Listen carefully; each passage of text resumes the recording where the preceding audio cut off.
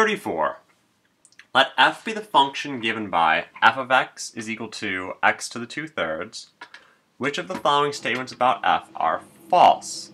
So we have three choices. F is differentiable at x equals 0, f is continuous at x equals 0, and f has a relative minimum at x equals 0. Well, one easy way to figure this out would be to see a graph of f of x. And thankfully enough, we have our graphing calculator on this section. So let's go ahead and pull out our graphing calculator. And we're going to graph y equals x to the 2/3 and see what happens. So we have x to the 2/3. And graph. Alright, so far so good.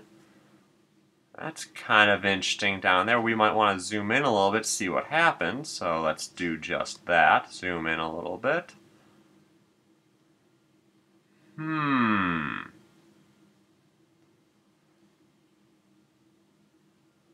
Well, based on this graph, okay, we see we're coming down a little bit. We hit something down here, and then we turn around. And so let's see. So it looks like, let me get back to my place right here. It looks like what happens is this. It looks like we've got some axes, our function, and it looks like we have a cusp here.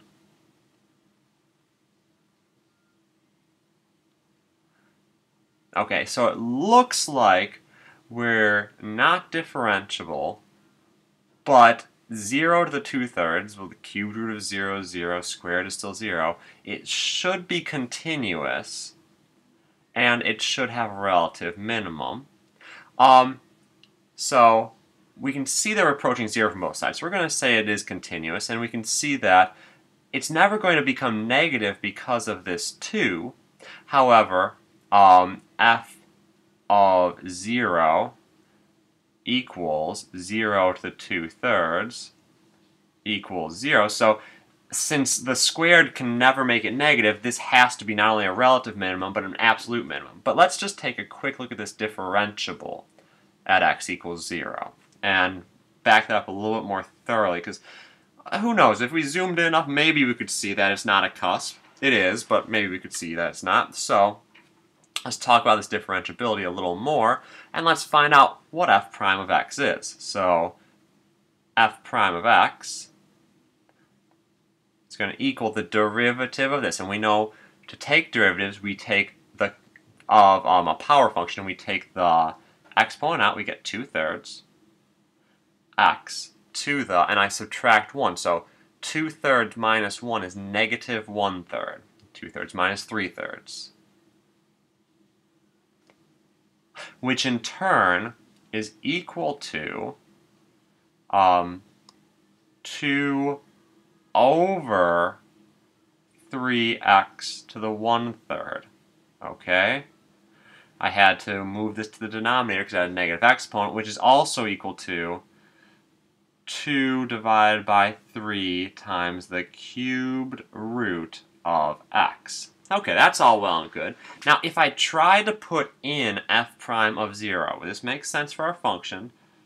If I try to find f prime of 0, I'm going to get 2 divided by 3 multiplied to the cubed root of 0.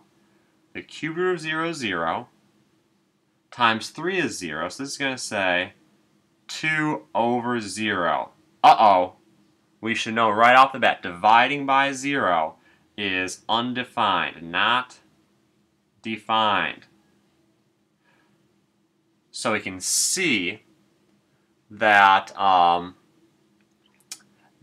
f is not differentiable. And before we answer, we look and see, we're looking for which ones are false. So our answer is going to be A, because I is the only one of these that is false.